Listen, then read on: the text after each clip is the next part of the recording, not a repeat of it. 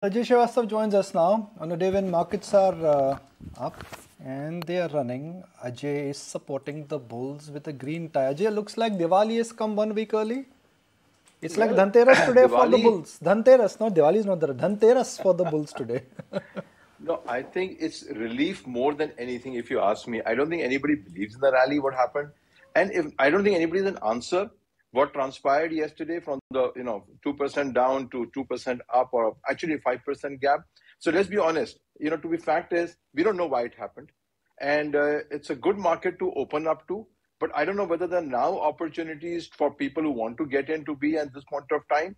But one thing has become very clear is that you need to focus on the winners in the market. Very clearly, Infosys, after yesterday's results, has become the key winner in the IT space. So there is no point rejoicing the rally if you're a Wipro shareholder, for instance, or holding another mid-cap IT company, barring Mindtree. So the point remains, I think, Nikon, this is the kind of scenario which tells us that you got to stick with the big ticket winners in the market. To expect that the share price crash laggards will catch up, I think it's going to be a very flawed strategy in this market, because typically the concept is fallen 40%, so I'll get a 20% return. I think that strategy is now getting clearly out of the market to say there's a reason why stocks have fallen. You need to stay out of it at long periods of time and focus on the winners, even though potential returns are lower. And I think that's where, if people are listening today, is to look at their portfolio and say, do I have laggards? And I need to get out of the laggards. It doesn't matter if today the market is up by 2% in the laggard, because today you have liquidity, particularly in mid-cap space. Tomorrow you may not have. So the moral is enjoy the ride, but get out of the slow coaches, because they're going to absolutely railroad your portfolio. So where are you? Which is the Vande Bharat in your portfolio and which is a slow coach? By Vande Bharat, 2 days got mishap. So don't please. That may happen. That may happen anytime. But the fact that it is back on the track is important. So any good stock may flip-flop for next couple of days. See, as I said, the largest of all, India is a beautiful country in the market because the largest stocks have lower risk and higher return. So you look at across any industry, look at commodities, the number one player is holding firm. Look at steel, number one player holding firm. So, if you look at the automobile space, you got the top guy in India, domestic, he's doing the best among the all. So, our bias is still in favor of the larger names compared to the small cap name at this point of time. And the mishaps are going to come in, I think, is going to come in the small cap consumer space. That is going to be a matter. Small cap engineering space, that's going to be a serious problem in the market. Small cap exporters to the US, I think those will have a series of problems. And in large cap space, I think the laggards, people like Reliance, which are into very low EBITDA margin businesses like garments and retail, etc., 8% EBITDA. I think there you can seriously see a problem coming up in terms of their ability to continue to give value to shareholders. High value added companies will gain, I think, in this market and will continue to move forward. Yeah, and but everything can fall. But the fact is, the guy who can come out of it is the big guy, the better guy than the guy who's laggard. So I think cotton spinning is again the same story. A lot of cotton companies have fallen by the wayside. Only one or two will survive. So I think the concentration of economic power in the country is now very clearly getting dominated by the bigger players. And you need to be with them for your portfolio. Okay, Ajay, hi, good morning. This is Anisha also joining in the conversation. I wanted your take regarding ITC. The stock has already rallied, 50% this year? You still believe it is undervalued? And if yes, what's the target you have in mind? See, I don't have any targets in mind. I simply look at the company and say that once, thankfully, you guys have woken it up. So hopefully they will follow through with some of the actions they've been talking about, like IT company, like IT being disinvested or at least sold or demerged, or the hotel company being demerged. Now, should those actions happen, I think it's not even halfway down where it should be today, if you ask me. I'm not recommending, please, anybody, I'm not recommending. But I'm just saying, in my view, fundamentally, how can you have a company which generates so much of cash in a high interest rate environment do badly? It won't do badly, I can tell you. But the fact is, it needs to follow through. The demerger of hotel industry business has to come through. Demerger of IT company has to come through. Perhaps the demerger of consumer may come a little later. But if that comes through, man, it's way off compared to the cash flow. Look at the cash flow versus valuation. We knew it is way off at 200 rupees. We know it is way off at 300 rupees. And I think there is no better company in this space. If you ask me, the pure cash flow generation, it matches what people like, Infosys are doing, is spewing out free cash flow quarter to quarter. How many other companies do we see in Indian market which can give out free cash flows quarter to quarter on a short basis? Not even 10 perhaps. So this falls in those top 10 category stock of free cash flow generators who will distribute to the investors. And hopefully if they follow through, I think there is a long way to go. It's still a long way. So, yeah, just to take that point forward, since you're talking about the cash generating companies, and I know you just hinted at the IT stocks, but given the underperformance we have seen this year, does it make for a good bet for a long term, or do you think there'll be better entry opportunities? And where would you park your money if you had to take a bet? See, I have said that the day I stop active investing, I will park quite a bit of my money. Like already I'm on the way. I've parked a lot of my money in things like REITs and power, things like transmission REITs. I've already done that. The day I do it, I'll put a lot of my money in IT stocks, because at the end of the day, over a period of 5 to 10 years, look at the kind of return they're giving back to the shareholders in terms of money back in the bank at the end of the day. On top of that, they have a running franchise of a business which is not going anywhere in a decade or two. Technology may change, but these are the change agents. You have an assured market, and it's still America. It's not gone to the rest of the world, which will happen eventually. It'll come to India as well. How many? And there are 3 players in the market, Accenture, Infosys, and TCS. So if you put together 3 large global players in the market, 2 of them are Indian players. What better setup you want? If you're a more active investor, perhaps you can get better bang for your buck from other stocks.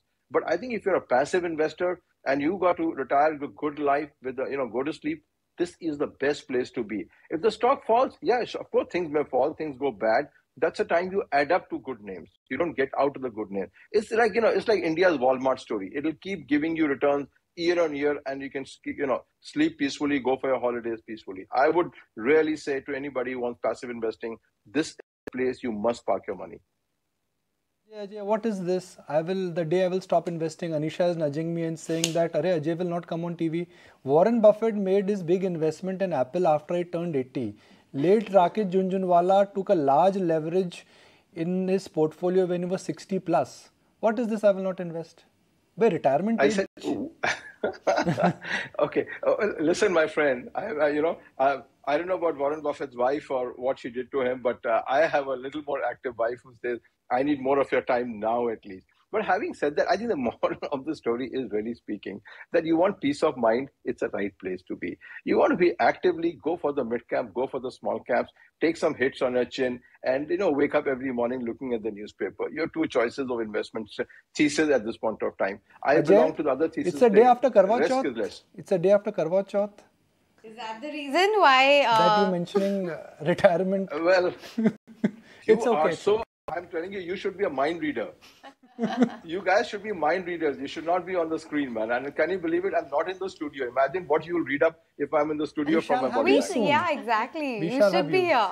I have another question, and I think I can read your mind, that since we are interacting to you and then we'll interact with you after Diwali, Ajay Srivastava, before the interview ends, will give his best multi-bagger idea. And this time he will not give 1, he will give 3 multi-bagger ideas. Am I reading your mind correctly? See, you told me your mind. On the day of the Diwali, yes, if my compliance can allow me to do it, I will certainly do it. And he'll buy his wife also a lovely gift now today. Man, that's over. That's yesterday. I can't have it again now. Okay. So, what is there on your shopping list for Diwali? What is my shopping list if you look at me? My shopping list is at this point of time is really focused at this point of time on the large caps, as I keep saying again and again. The small caps, we have got it. It's done and dusted. Some consumer spaces we are investing in, and quite sharply that we're investing in, because I think those companies will be sold. So that's a thesis of the investment in the consumer spaces. I think we have now started to pick up some investment, if you ask me, back in the sugar sector at this point of time. But that's a very tactical, it's not a strategic investor. Our strategic investment still continues to be built on commodity play at this point of time in India. We are strongly building on industrial plays at this point of time, and that's where our 2 biggest focuses are. And third is we continue to buy and continue to invest in the QSR space. I think those will be still on the radar. It's not that something new will pop up on Diwali, But I think fact remains that between these three spaces, we will be allocating a lot of capital. And the last one we have already put in already is the power space, where we believe that the best is still yet to come. I think that's going to be the most interesting space in the next 5 years or so, because of the policy, supportive, three people running this country's power industry. Leave aside NTPC. Basically, there are three companies which will have the entire gamut of power, control of power industry in the country. Can you imagine what kind of that monopoly power, kind of returns that can come out of it? Incredible, because you got nowhere to go but to go to three players in a country this size for power. In America, there must be about 150 companies. In India size, three companies. So, Nikunj, the point is, when you bet with those three companies, I think you're betting well in terms of control on India's most critical resource. Yes, government may come and put like steel charge, etc. But I think power is one sector they will not touch, because we are short of it and we have seen what happened in the West. So I think these four sectors, I think, should combine to give you all the returns that we should anticipate. I still don't believe banking is the place to be. I'm sorry to say this, because if India has to succeed, RBI has to stop defending the bank's profitability and let the interest rate rise for depositors. People will spend more, consumer will come back to the market.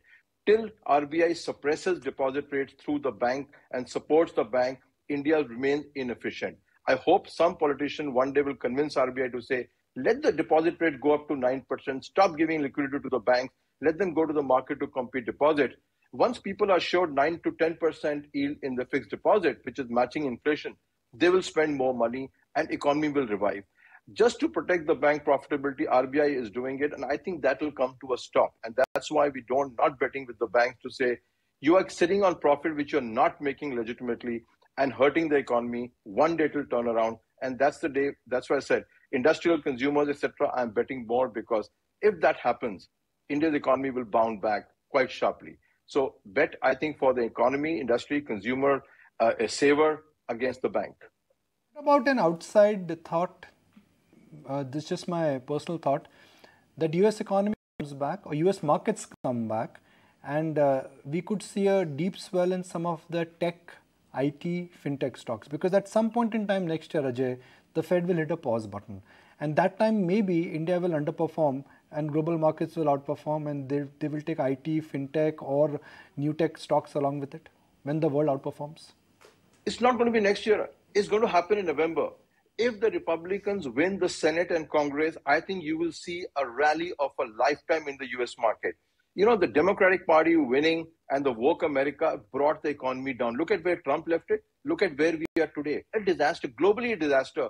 When you have a weak president in America, this is what happens. The Putin can come and fight election and destroy all the other economies of the world. It's not Russian destroying Ukraine. It's everybody got destroyed. So if, the trigger point is this November election midterm, I can promise you, and if the Republicans win Senate and Congress, you will see a mother of a rally before the year ends. So just watch out for this election.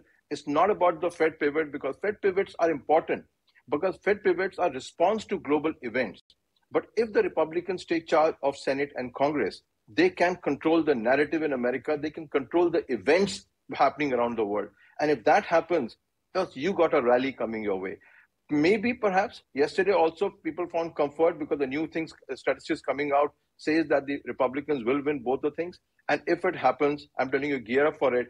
That will be the day we'll have a program and show. I think it'll be a 5% plus market if Republicans win Senate and Congress in the US. Rally of a lifetime, that's what you're saying. And we'll call you for that show as well, Ajay, not to worry, when the time comes, and if, of course, the time comes. But you spoke of industrials, but given that everyone's talking about this huge manufacturing boom, a manufacturing renaissance, if you will, how are you looking to play that space? Is there, a tilt within, say, defensives, or looking at, the CapEx theme? How are you looking to play that space?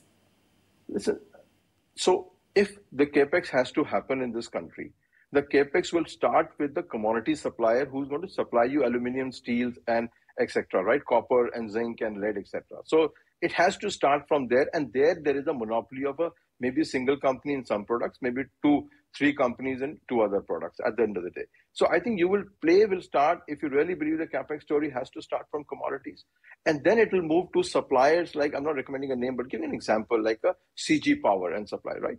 you have Siemens as one of them, and you have other companies. So I think they will be the beneficiaries of what will transpire. First the commodities, then will be those companies will come into the play at that point of time. So I think it's a very good part, very small set of 5-6 companies who are the key infrastructure players in this country and engineering players in this country. So it's not a big market. It's not a big kind of segment of companies in it, but these are about 5-6 companies. So that's the way: commodities, and then is the engineering machinery suppliers and who are supplying the latest technology.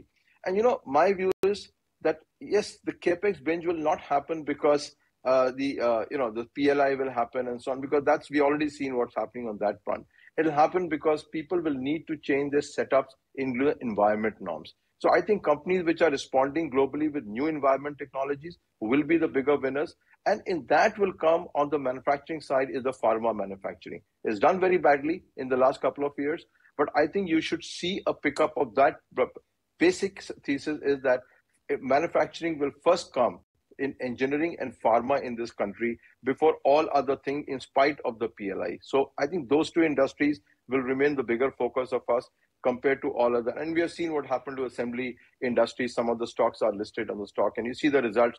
EBITDA margins are 4% and thereabout. So PLI is not going to solve it. I think what will solve is the replacement of capex to address the environment norms.